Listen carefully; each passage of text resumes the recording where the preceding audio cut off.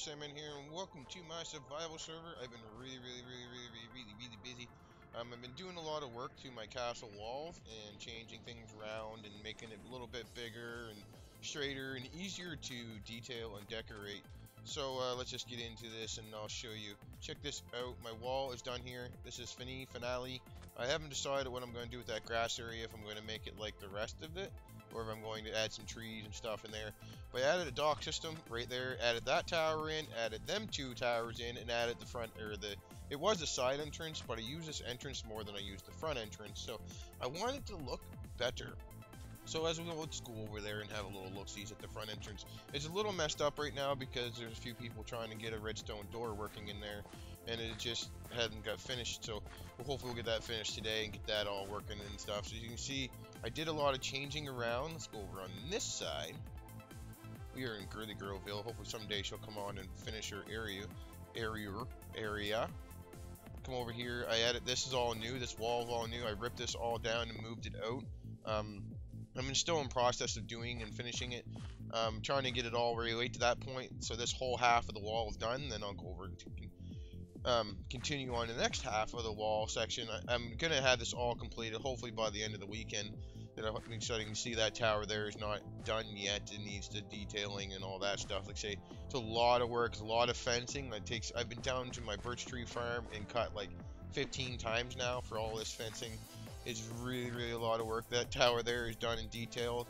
So I mean, it's just a little project that I've been working on, changing things up. I know I have so much other things I need to be doing other than ripping and reconstruction.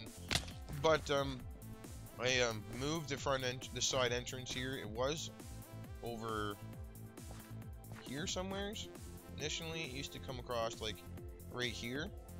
And then I moved it over in the center between these two towers, so you got the grand feeling coming into the castle, which is really cool. Like I say, this is a little ripped up right now. They're doing working on a door here, so it's not you know, a little bit changed. I'll show you all the space that I've gained.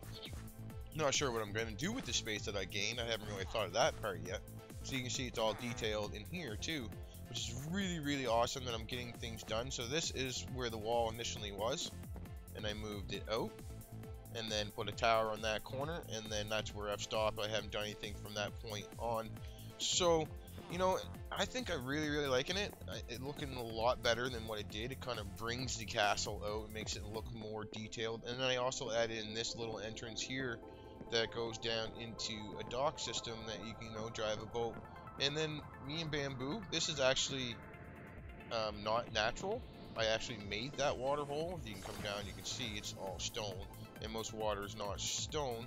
It was actually a Girly Girl Island. It came out all the way around. It was like a little tip out here, and we took that out, and I just kind of ran at the corner right here and added it into the river, which is really cool. And then when I moved that wall out, the river system was closed right off. It come out from, this is the original land right here, and then I leveled it all out and made this, let's get out of this water, made this big hole here too, so it kind of gives you the natural look.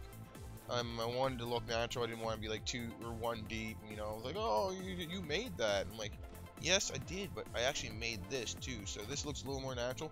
Like, check that out. Look how deep this is. I dug this all out and then added the water in afterwards, and it is deep as heck. And then it drops down into a ravine down in there, which I might do something with the ravine someday. Like I say, I'm trying to get my castle all from top to bottom done.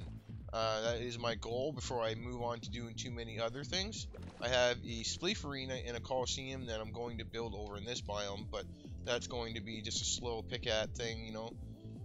A slowly done thing. Like I say, it's a lot of work doing all this detailing and cutting all this fencing and doing all that and all that stuff. I'm probably going to make this maybe a little bit wider through here. I don't know. I'm going to try to maybe round it out some, maybe curve it in, and then hook it right here, and then I have no idea what I'm going to do. I might just leave it like that too. I do not know for sure. I mean, it still has a water moat there. It's not the biggest one, but it's there. Check out that water chip. Oh yeah.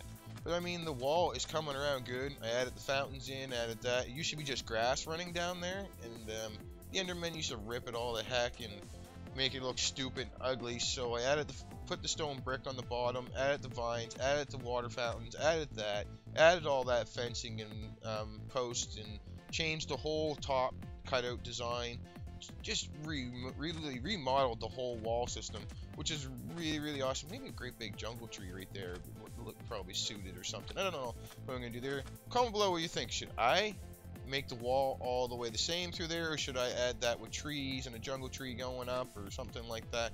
I have no idea, but this is just an update of my castle wall. I hope you guys enjoyed this video, and stay tuned for new videos of new builds and new updates of the castle. Hope you enjoyed this video. Thank you for watching. Have a nice day, and peace out.